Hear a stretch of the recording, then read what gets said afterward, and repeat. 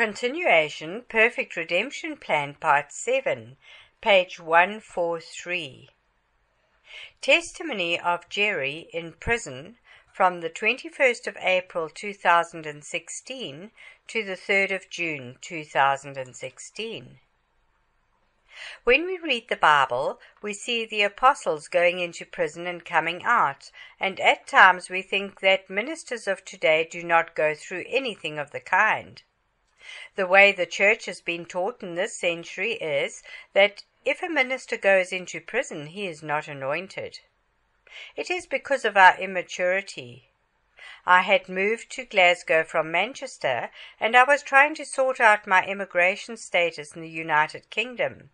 According to the law of the land, I had overstayed. Everything I was doing was just being hindered by the enemy, the devil. And on April the 21st, 2016, as I was going to the immigration office at the Festival Court in Govan, Glasgow, to update them on what I was doing to regularize my status in the United Kingdom, they said to me that they were going to detain me. Initially, I thought it was a misunderstanding, and since it was Friday, I thought that by Monday everything would be resolved. I remember that morning when I walked into the immigration office for what was supposed to be a 10-minute appointment to update them on my efforts to sort things out, the Lord told me, "You will be numbered with the transgressors." I did not truly pay attention at first, only when they told me that I was to be detained. That is when I realized what the Lord meant. They took me into a room, and I had to wait for the van to come and pick me up to transfer me to the detention center. As I was in that room, I said to myself, when Paul and Silas were in prison, they sang unto the Lord. So I started singing and dancing for the 4 hours I was locked up in that room. The immigration agents could see me dancing and hear me singing because they had cameras in that room. 2 of them came into the room, a man and a woman. They said, "You are taking it well. You are even dancing and singing." I said, "That is what Christians do when they are thrown into prison." Then they said to me, "I think your case is not a big deal. By Monday you can be out of that detention center." I called Sister Louise so that she could call her sister Sharon Hunt, who is an immigration lawyer. And I texted the church members to tell them that I was not going to be there on Sunday, but definitely I would be back during the following week. I did not want to alarm them for no reason. The van came and picked me up for transfer. It was 4 p.m. We drove to the Dungavel detention center in South Lanarkshire. They processed me after 7 p.m. on that Friday, 21st of April 2016. I was placed in the London house, room L18. The room had 18 beds and I was given bed number 8. I could make some calls on Saturday to inform friends and church members where I was. Uncle Komalafi, a wonderful Methodist minister and friend of the ministry, from the very day he heard I was detained by the immigration, phoned all the police stations in Glasgow looking for me. I have never seen such love and care from anybody that the love Uncle Komalafi and his family has shown toward me. I did not eat for the first 5 days and nights. Then I heard a voice in my heart as a gentle whisper saying to me, "This captivity is for a long time. Eat and get some strength." That is not what I wanted to hear from the Holy Ghost. So I ate something on the 5th day at lunch and dinner. Then I went again for 3 days and 3 nights without food and water. I was able to send an email to Angela in South Korea on my 2nd day in detention, telling her what was going on, and she got 200 pastors in South Korea to pray for me, and other pastors also in China were praying the moment Angela informed them of my captivity. The House of Prayer for All Nations also prayed and fasted. When you read in the Bible that the church prayed when Peter was in prison, you think it does not happen today. Let me tell you, the church prayed when Gery, the prisoner and apostle of Jesus Christ for the 50 European nations, was in prison in Dungavel, numbered among the transgressors. All the disciples of Hopfan matured during my imprisonment. When they noticed that I was not eating, the medical justice got involved, and people were thinking I was on a hunger strike. That was very bad publicity for Dungavel and the immigration. They threatened to transfer me to another center with a facility for disabled people. I told them I was doing what happened to the Jews in the book of Esther, and I was doing Esther 9. So that on the day the Home Office would want to carry out its evil decree, the opposite would happen, and I would prevail against their decree, even their removal order. Pastors in Glasgow wrote wonderful letters of support, and the lawyer did his best, but the immigration did not want to consider any of those letters. They cancelled my flight ticket to deport me to the Congo twice. In the end, the lawyer said to me he could not do anything for me, and the advocate also said to me he could not do anything for me. I met a wonderful pastor, Joseph, in Dungavel. He was also a detainee, and he truly helped me, and we defended ourselves without any lawyer. I am forever grateful to Pastor Joseph for his help. God put him there just to help me. We understood exactly that it was the devil fighting the ministry. He wanted to strike the shepherd, and the sheep would be scattered. They had planned to deport me for the third time on the 1st of June 2016, but on that same day the letter came that cancelled that deportation and granted my release from Dungavel. This Esther was literally fulfilled, as I had prayed and fasted for. They had to process my papers again, and it took some days, so on June the 3rd, 2016, I was released from Dungavel after 42 days in detention. I needed a time with the Lord. For about 3 years, God had been asking me to come and seek His face for the next level of the ministry. But I always said to God, I'm very busy. I travel every weekend to Glasgow. I cannot afford to miss a single weekend in Glasgow. But I was able to stay there for 42 days. During that time the Lord spoke to me and ministered to me and renewed my strength. He pruned me some more. I had become indifferent to some aspects of the Word of God. I was also dealing with bitterness. I was bitter toward the church I was working with prior to starting Hopfan, the way they treated me, spitefully used me, and abused me in ministry. The Holy Spirit told me, you have forgiven them, but you are still bitter. You need to let go of it. He said to me, let all bitterness, wrath, anger, clamor, and evil speaking be put away from you with all malice, and be kind to one another, tender-hearted, forgiving one another, even as God in Christ forgave you. Ephesians 4, verse 31 to 32. I have taught in the Perfect Redemption Plan series that one of the symbols of the Holy Ghost was a dove. God wanted to tell us that the dove is a bird that has no bile in it. Thus there is no bitterness in the Holy Ghost. Therefore, if we want to flow in the gifts of the Holy Spirit, which are but manifestations of the Holy Ghost, we need to deal with our bitterness. Now it was time for me to make the word flesh in me, not just forgive them and not be angry any longer, but also no longer be bitter toward that ministry. I said out loud in my room, Lord, I choose to forgive that church and ministry. I choose to forgive their leaders, for they do not know what they are doing, and I will no longer be bitter towards them.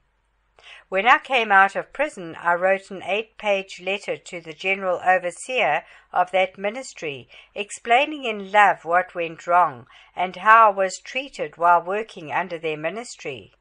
I forgave them in Christ, and I was no longer bitter either, for God told me to put away my bitterness. And the first opportunity I had when I came out of prison, I went to Manchester and fellowshipped in their church, and after that I went to London to attend one of the programs the general overseer of that ministry was doing. I never received an official apology from anybody in that ministry, but I was not looking for an apology. I confronted their ways in love and chose to forgive them and move on as commanded by the Holy Ghost. Forgiveness is a choice we make, to obey the command of God to forgive as Christ also has forgiven us, not an emotionally based decision. You will never feel like forgiving people, so choose to forgive anyway. If we say we have truly forgiven and are no longer bitter, we will pursue peace with our brothers and sisters and seek to restore fellowship and holiness, without which we will not be able to see God move on our behalf. Hebrews 12, verse 14. That is why I went to see them face to face and to fellowship in their church, both in Manchester and in London. Brothers and sisters, we are called for peace. Let the peace of Christ rule in your hearts, since as members of one body you were called to peace. And be thankful, Colossians 3, verse 15. Blessed are the peacemakers, for they will be called children of God. Matthew 5, verse 9. Let us act as children of God. It does not matter who is wrong. Love reaches out to others and seeks peace. While I was in prison, after 2 weeks, I said to myself, Gery, you wrote the Perfect Redemption Plan Part 1 and Going Through Fire Bible studies. Now it is time for you to act like a mature son of God. So I applied for a job while in there. They gave me the job of preparing the bags of new detainees, giving them cutlery, towels, toothbrush, toothpaste, toilet rolls, soap, comb, and cleaning the reception where all the detainees were processed. Truly, I was like Joseph that was put in charge of the other prisoners. The officer said to me, we do not give that job to anybody easily, but you are different. There is something about you. You always respect yourself and respect others and encourage others. So we think you will be good for that job. When Mummy Balagan, Uncle Kumalafi, Auntie Kumalafi, Sister Fumaleo, and Sister Yutundi visited me in there, they were holding back their tears, and I had to encourage them. I told them, I have found a job here. I am being paid £1 per hour. I could see that their hearts were in pain. The Word has to be made flesh in us so that people may see how to apply the Word of God in their life. Papa Pierre and Mama Dodi Mungumbi also visited, and later on they opened the door of their house to me when I came out of prison, and many other friends and pastor friends visited me there. This brought joy into my heart and great encouragement. After 2 weeks in there, I said to myself, Gery, what would Paul, the apostle and prisoner of Jesus Christ, do when he was in prison? I said, he would not just do what Joseph did, but he would preach the gospel. So I went to the church in Dungavel and started to hold church services every day. Pastor Joseph would take 3 evening services a week. I would take 3 evening services. I would also do the prayer meeting on Friday. We had church every day. Many Muslims came to Christ. Many people received the call of the Lord to go and preach the gospel in their nation or in the city they were released into by the immigration. Some of the guards gave their lives to Christ, and they were always informing us about the evil plans of the immigration to remove one of the Christians in the middle of the night when everybody was sleeping and take them straight to the airport. They were spying for us so that we would pray against the plans of the immigration, and we would inform our lawyers to be watchful with a dirty trick the immigration was going to carry out during the weekend at night when the solicitor is not working. Many drug addicts and drug dealers gave their lives to Christ. Christians had so many testimonies of deliverance from immigration that even Muslims were asking for our prayers and were coming to church. It was an integrated church. Black, white, yellow, brown, and mixed races were worshipping together. There was no denomination. We came in the unity of faith and encouraged one another and prayed for one another. Trouble has no skin color or denomination, and it is time for the church outside of prison to understand it and stop segregating the church of God. I wrote the Bible study on The Lord is My Shepherd in the Perfect Redemption Plan Part 3. But in Dungavel, Pastor Joseph gave me an understanding of particular scriptures on shepherding that I did not have prior to my going into prison. He said, "There are many men and women of God, but very few men and women for God." What does it mean? In John 10, we have the hireling who is not a true shepherd, for when he sees the wolf coming after the sheep, he leaves them. He does not want to fight for the sheep at the peril of his own life. What he is interested in is his own agenda, his salary, and bearing the title of man or woman of God and receiving the honor that goes with it. But he or she is not willing to suffer with Jesus so that he or she can reign with him. For if we suffer with Jesus, we will also reign with him. 2 Timothy 2 verse 12. When Jesus, the commander of hosts of heaven, appeared to Joshua, Joshua asked him, "Are you for us or for our enemies?" He answered, "I am on the Lord's side." Therefore, if you side with the Lord and his agenda to further his kingdom, I, Jesus, will be for you, Joshua. Joshua 5, verse 13 to 14. Paul explained that he came to understand that the chains and the imprisonment he went through contributed to the furtherance of the gospel. Philippians 1 verse 12. So that when people read his stories, they became heroic accounts and thus encourage many Christians around the world to stand for the truth of the gospel. If you are a man or woman for God, you will see the need of the people around you, and you will forget about yourself and your own pain and minister to the people around you. I explained in The Lord is My Shepherd of the Perfect Redemption Plan series of Bible studies that Jesus, even when he was on the cross, bleeding to death, he still ignored his own condition and pain to minister salvation to the thief on the cross with him. Now, Gery, it is time for you to apply the ways of God you have written in those Bible studies. What I also learned from Pastor Joseph is that the shepherd smells like the sheep. There is no such thing as a shepherd who does not smell like the sheep, meaning you must go through some of the things that your sheep go through, so that you do not just quote the scriptures to them, but you know the feelings of their infirmities or weaknesses too, because you yourself went through the same thing and came out victorious. Paul tells us of Jesus Christ that he went through the same things we, the sheep, go through. For we do not have a high priest who is unable to empathize with our weaknesses, but we have one who has been tempted in every way, just as we are, yet he did not sin. Hebrews 4 verse 15.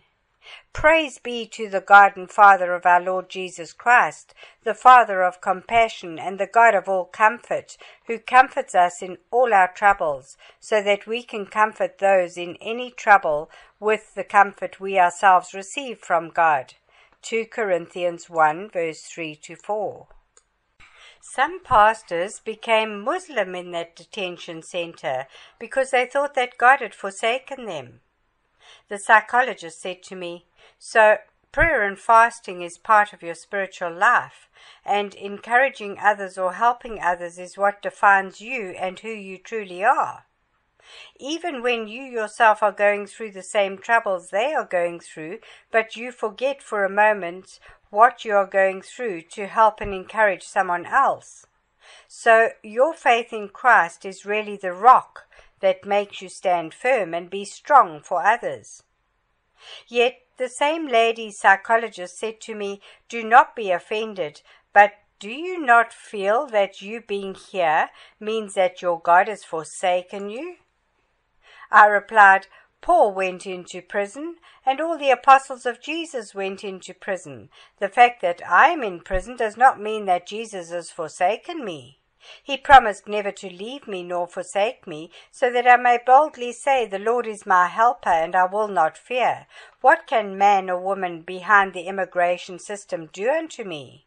Hebrews 13, verse 5 to 6. We used to pray twice a week with my brother, Nell Malanda, so now being in prison with no internet connection, making international phone calls would cost me a fortune. But we understood what the devil was trying to do. Remember in the book of Daniel, Daniel understood by reading the Bible that the time for the deliverance of all the Jews from the Babylonian Empire had come, so he started to pray and fast, so that the will of God would be done on earth as it is in heaven. And in the spirit realm, there was the principality over Persia that was resisting the angels of the Lord, like the archangel Gabriel, to bring answers to prayers.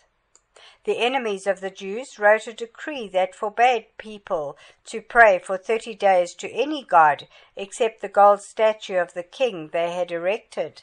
But Daniel, a man of understanding of the reality of the Spirit, continued to pray regardless of that decree, and they put him into the lion's den. We understood it was our prayers that were disturbing the devil. That is why he threw me into prison and escalated everything to get me deported, even on Sunday when lawyers do not work. Do not be fooled. There are principalities over every nation that resist the gospel of Jesus and want to keep the people in captivity forever. Our gospel troubles those principalities and the devil. So I was spending about £100 every week for the international phone calls to France, so that we can pray every day with my brother for at least 1 hour. There are 300,000 families to be saved in Glasgow and millions of souls in the 50 European nations. The devil knows it, and that is why he's trying to kill the baby, even Hopfan in its crib, like he tried to kill Moses as a baby by ordering all the Hebrews to throw their newborn male child into the Nile River. Exodus 1, verse 22. He also tried to kill Jesus as a baby by ordering all babies from 1 day old to 2 years old to be killed. Matthew 2, verse 16. The devil and his agents, even the magicians in the spirit realm, saw the star appearing, even the mark of Christ the Saviour and Deliverer of the oppressed arising. Matthew 2, verse 1 to 2. So he wanted to kill him. Herod or Pharaoh were just agents of Satan to kill the church that God is building by killing the messengers God sends. As John explains it to us, saying, "The mystery of the 7 stars that you saw in my right hand and of the 7 golden lampstands is this. The 7 stars are the angels or messengers of the 7 churches, and the 7 lampstands are the 7 churches." Revelation 1, verse 20. So, in other words, Moses was the messenger that God used to go and build the church in the wilderness, even the tabernacle of meeting, according to the pattern that God showed him on the mountain of Horeb. Exodus 25, verse 40, and Hebrews 8, verse 5. John the Baptist was the messenger who prepared the way before Jesus, who is the messenger of the new covenant. Malachi 3, verse 1. And that is why those who are in the fivefold ministries, apostles, prophets, evangelists, pastors, and teachers, have a spiritual star over their heads as a messenger of a particular church God wants to build. The devil and the angels of God see that star over that minister, and depending on the call of God over that person, or the number of spiritual talents Jesus has bestowed upon that messenger, the star will be brighter than other stars. Paul tells us there is one glory of the sun, and another glory of the moon, and another glory of the stars, for one star differs from another star in glory. 1 Corinthians 15, verse 41. Now, Jesus Christ is the Son of Righteousness according to Malachi 4:2. The moon is a church that reflects the glory of the sun, and the stars are the messengers to different churches. According to Exodus 18, some people will be leaders in charge of tens, others in charge of 50, others in charge of hundreds, others in charge of thousands, and there would be others in charge of a whole tribe, and others like Moses and his leadership team in charge of a whole nation. Jeremiah was a prophet to the nations, whereas Ezekiel was a prophet to only the nation of Israel. Jeremiah 1 verse 10 and Ezekiel 3 verse 5 and 17. Our star differs in brightness depending on what God has ordained us to do from our mother's womb. Yet we are not to envy each other. God placed those abilities in us from our mother's womb, and as long as we abide in our calling and are faithful to our call, He will tell us, "Well done, good and faithful servant." Matthew 25, verse 23. My prayer is that we will understand what the will of God is concerning our life and what He has called us to do individually and collectively. There is a general will of God and general predestination for all Christians to be conformed to the image of Christ Jesus. On top of that, there is an individual predestination or call of God for each one of us from our mother's womb. We need to discover it and go after it. We ought to pray for those who are in leadership. We can see throughout the Bible Satan targets primarily apostles and prophets because they are the foundation of the church, and Jesus bestows a kingdom or sphere of influence upon them. Luke 22 verse 29, 1 Corinthians 9 verse 2, 2 Corinthians 10 verse 15, and Ephesians 2 verse 19 to 20. Jesus told the Jews, "So you testify that you approve of what your ancestors did. They killed the prophets, and you build their tombs. Because of this, God in His wisdom said, I will send them prophets and apostles, some of whom they will kill, and others they will persecute." Luke 11, verse 48 to 49. Therefore, brothers and sisters, pray for those who are in leadership in church. Do not be ignorant of the devices of the enemy. Jesus taught Peter, saying, "Simon, Satan desires to sift you as wheat. He will shake your life and turn it upside down, blow a strong wind of opposition against you, so that your faith will fail altogether." Luke 22, verse 31.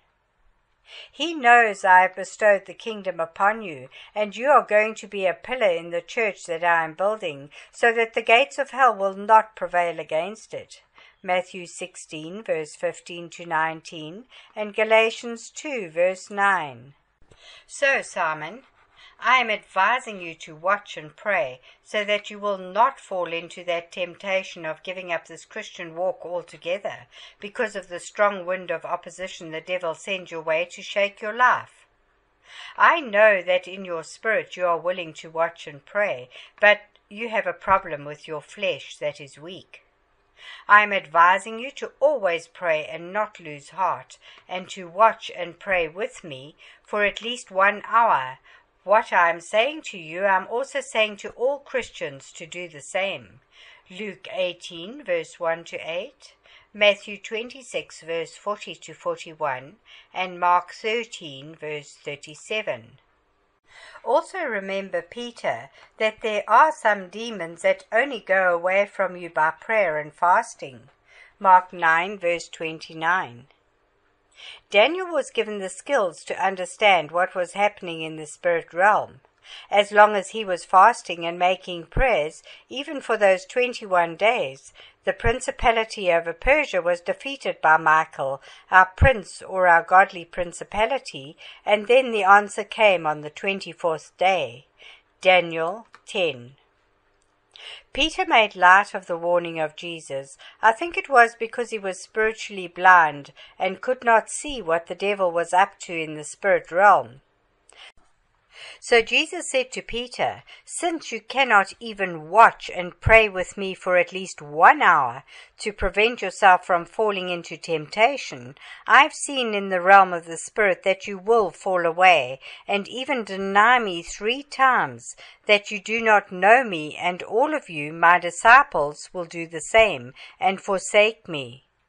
As it is written, Jesus told them, "This very night you will all fall away on account of me, for it is written, I will strike the shepherd, and the sheep of the flock will be scattered.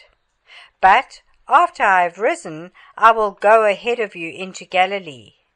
Peter replied, "Even if all fall away on account of you, I never will." "Truly I tell you," Jesus answered, "this very night, before the rooster crows, you will disown me 3 times. Matthew 26, verse 31 to 34. This is so true because when I was in prison, some of my disciples wrote me off. Some were ashamed of my chains and did not want to be associated with me anymore. What Paul said to Timothy, "May the Lord show mercy to the household of Onesiphorus, because he often refreshed me and was not ashamed of my chains." 2 Timothy 1 verse 16. This has become true in my life as well. At my first defense, no one came to my support, but everyone deserted me. May it not be held against them. But the Lord stood at my side and gave me strength, so that through me the message might be fully proclaimed, and all the Gentiles might hear it, and I was delivered from the lion's mouth. 2 Timothy 4, verse 16 to 17. I have learned to forgive, like Paul forgave the people who deserted him, including John Mark, the nephew of Barnabas, and one day, if they decide to come back, my heart is always open to receive and welcome them. After the resurrection of Jesus, the Holy Spirit was poured upon us. He is the Spirit of grace and of prayer, of supplication, according to Zechariah 12:10. Now God can work in us both to give us the willingness and empower us supernaturally to pray for His good pleasure, though our flesh be weak. Philippians 2, verse 13. It is no longer by our might or our power, even human effort, that we are able to watch and pray, but by the Spirit of the Lord, even the Spirit of grace and prayer, that we are willing and energized to watch and pray without ceasing. Zechariah 4, verse 6, and 1 Thessalonians 5, verse 16 to 18. I thank everybody who stood with me, even those who were scattered because of the persecution I went through. Leaders were born during that period of trial, and some, though they have the call of God on their life, fell away. I pray that they will be restored and continue to do ministry, even if it is not with us, but God has a field for them to work in. That testing period also sent away those who were fearful and those who could not ascribe the glory to God. Deuteronomy 20 verse 8 and Judges 7. The true leaders of Hopfan were born. They truly believed in the vision God has given unto us, and contrary to hope, they believed in hope, for they judged God, who had promised those things faithful, to also carry them out. Romans 4 verse 18 and Hebrews 11 verse 11. When I was in Dungavel, I cursed it so that it would close down after I had come out of it. And on September the 8th, 2016, the Home Office announced the closing down of Dungavel toward the end of 2017 because of the inhumane conditions. My friend, prayer works. I cursed it with all my heart and commanded it to be closed.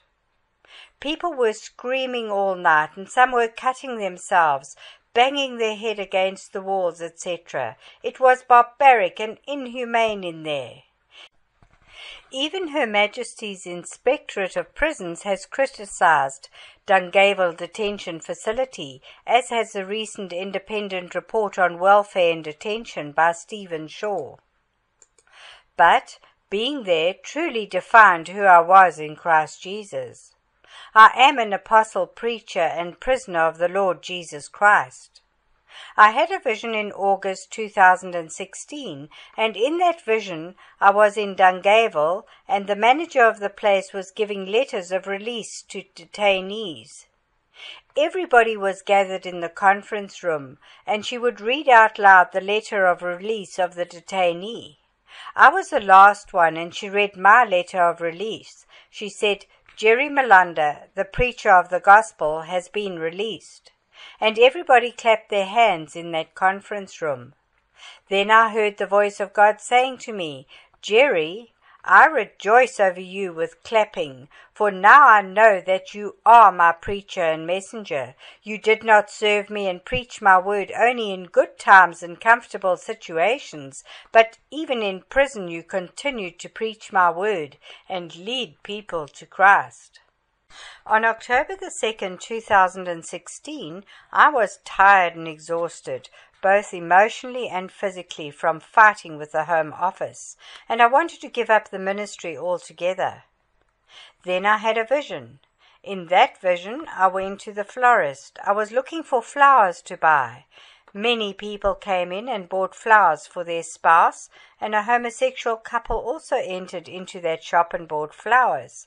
I was distracted in that shop, and as I was about to leave the florist's shop, one of the women in that shop said to me, "I've taken your shoes of many colors. Wow, such beautiful shoes in gold, purple, and blue.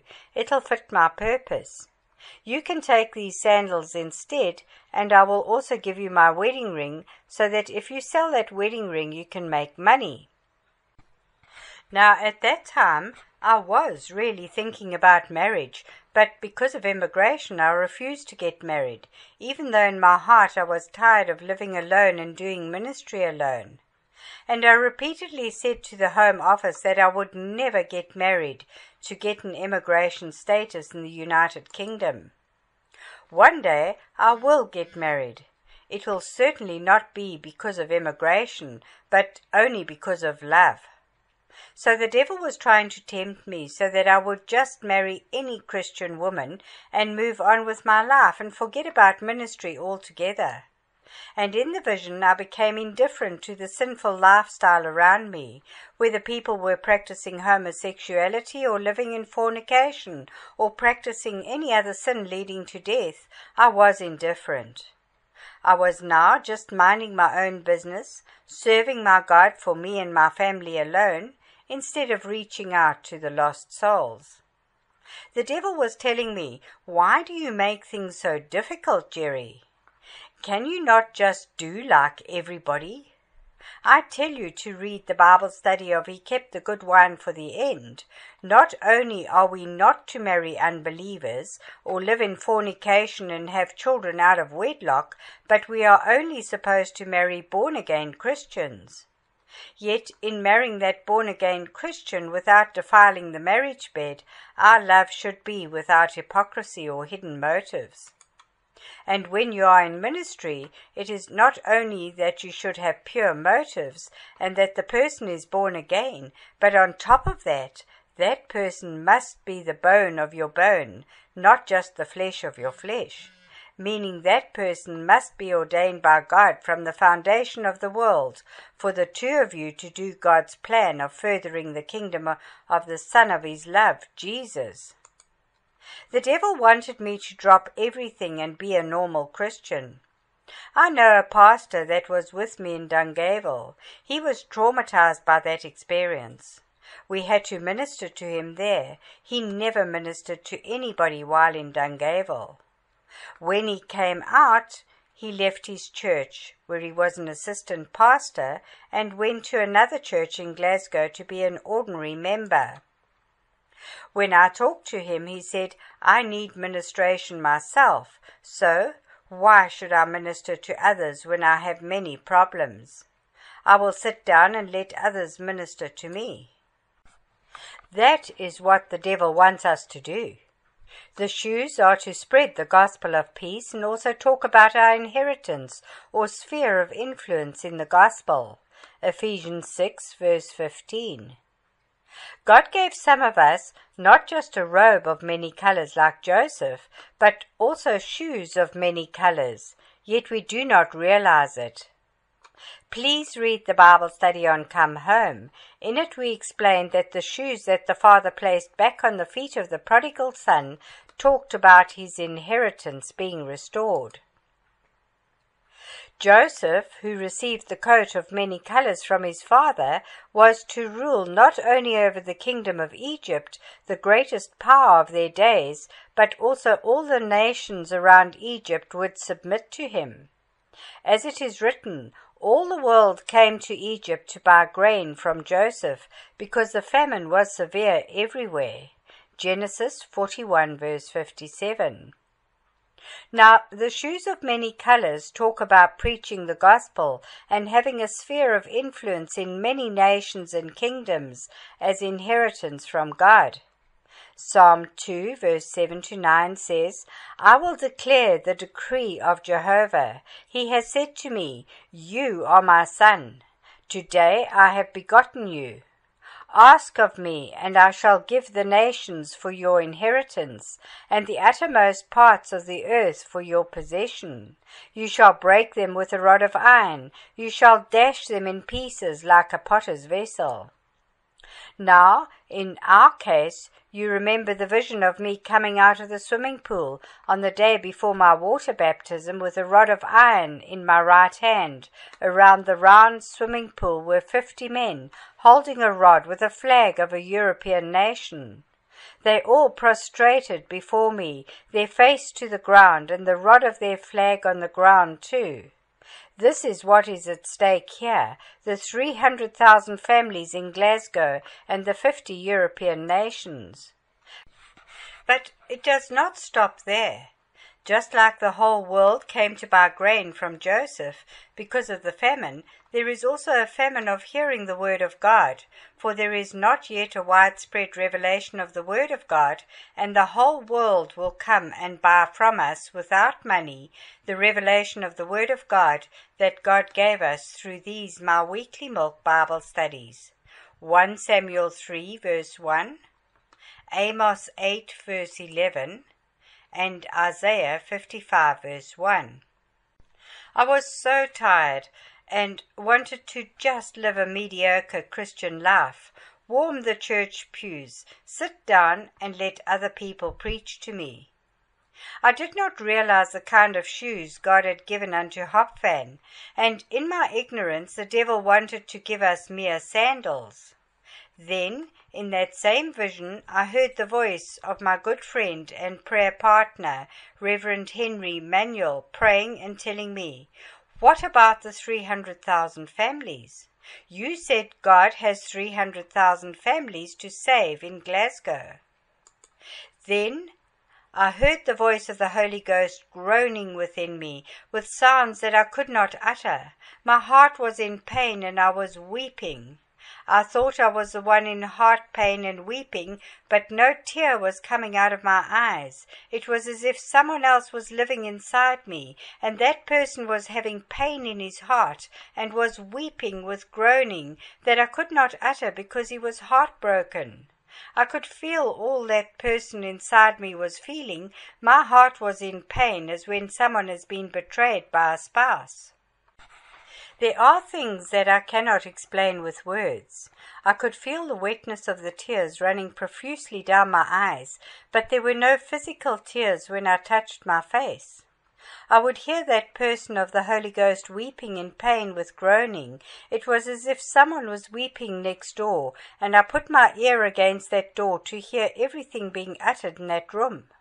I have experienced groanings of the Holy Ghost before, as I have explained in the Bible study David's Sexual Sin Exposed, but this time around it was different. I could feel the person of the Holy Ghost in me. It was as if I was possessed by the Holy Ghost, and my body, which is hosting him, was feeling everything he felt. As it is written of Gideon that the Spirit of the Lord possessed him, Judges 6 verse 34.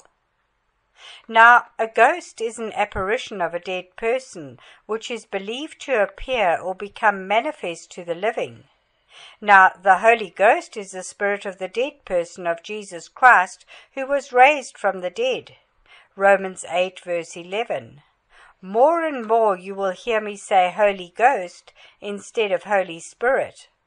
Why? Because I want all of us to understand that the Spirit of the Lord is a person. He feels pain. He is grieved, heartbroken, angry, displeased, pleased, etc. In the application of the perfect redemption plan of God, we talk about being possessed by the Holy Ghost, not just acting as an oracle of the Lord, but being an oracle of the Lord. This is my prayer for all of us. O Holy Ghost, Spirit of the resurrected Christ, take possession of my body from today, so that I can be your oracle. Let me feel what you feel, think the way you think, and see the world with your eye. A day before that vision, on October the 1st, 2016, I was coming back to Glasgow from Manchester. As I sat in that Virgin train, the Lord Holy Ghost said to me, I have loved you with an everlasting love. Jeremiah 31 verse 3 to 14. In my anger and frustration, I said to him, prove it by delivering me today, for my earthly parents love me, and they deliver me out of my troubles. So prove your love today. I did not hear a thing, but that scripture was burning in my heart, so I just prayed. Towards the end of October 2016, I had a vision, and in that vision the Holy Ghost told me, dig a trench outside your window, and fill it with milk. For you shall not see rain nor wind, but the whole valley in which you dug a trench will be filled with milk for you, instead of being filled with water. This is what we call prophetic actions. We explain them in length in the application of the Perfect Redemption Plan series. God instructed his prophet Elisha in 2 Kings 3:13-19, after the hand of the Lord came upon him, to ask the kings to dig trenches in the valley, and they shall not see rain nor wind, but in the morning the valley would be filled with water. And this is a simple thing for God to do. In my case, instead of water, it'll be filled with milk, meaning God is causing me to enjoy the promised land flowing with milk and honey, and giving me houses, vineyards, and wells in this land of the United Kingdom of Great Britain. Exodus 3 verse 17, Deuteronomy 6 verse 10 to 11. So I went to the local grocery shop and bought 1 liter of whole milk, and came back home, dug a small trench in the ground by my window, and filled it with that whole milk. Then I prophesied the word of God over it. And on the 15th of November 2016, the Home Office sent me a letter that my application was successful and I have been granted a residence permit. So the next day I went to do my biometrics and picture for the residence permit. And after that, I started to inform all the friends and pastors who prayed with me and for me while I was in prison that God has delivered me. We always ought to pray and not give up. God showed us the powers that were resisting us so that we could bind them. My prayer is that the eyes of our understanding will be enlightened and our spiritual ears will be opened. Our battle is not against flesh and blood or against individuals. Paul tells us we wrestle not against flesh and blood, but against principalities, against powers, against the rulers of the darkness of this world, against spiritual wickedness in high places. Ephesians 6 verse 12. Our spiritual eyes need to be open so that God will show us what is actually resisting us and resisting the furtherance of the gospel of Jesus. There are demons who spiritually blind people's eyes so that they will not see the glory of the gospel of Jesus that is able to save them. It is as if the devil put a veil over their face to blind them, and also a veil over their heart, so that even when they hear the gospel, it is not bringing conviction of sin, of righteousness, and of judgment. John 16 verse 8. Paul, who was once spiritually blind to the glory of the gospel of Christ by religion, for the devil through religion placed spiritual scales in his eyes to prevent him from seeing the glory of this gospel that saves souls, explains some spiritual realities to us. Acts 9 verse 18. Paul tells us, if our gospel is veiled, it is veiled to those who are perishing. Why? Satan, who is the god of this world, has blinded the mind of those who don't believe. They are unable to see the glorious light of the good news. They don't understand the message about the glory of Christ, who is the exact likeness of God. 2 Corinthians 4 verse 3 to 4, NLT. And Jesus tells us, if Satan opposes himself and is divided, he cannot stand. His end has come. In fact, no one can enter a strong man's house without first tying him up. Then he can plunder the strong man's house. Mark 3 verse 26 to 27, NIV. Some Christians think that demons will be fighting each other and forget about us altogether, so that way we can sneak up on them and plunder the souls that they retain captive. That is being ignorant.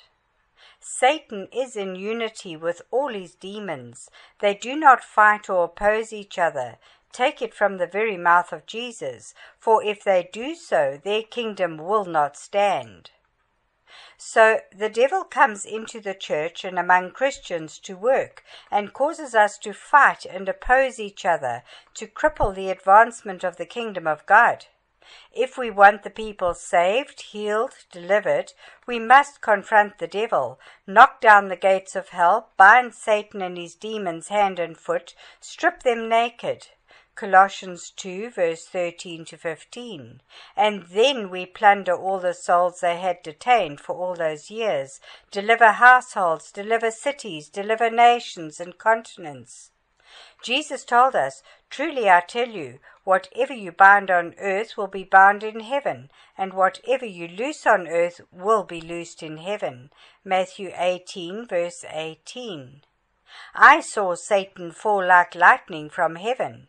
He was kicked out of heaven according to Revelation 12. Now he is cast down to earth, and you too should kick him out of your life, out of your household, out of your city, out of your nation, and out of your continent.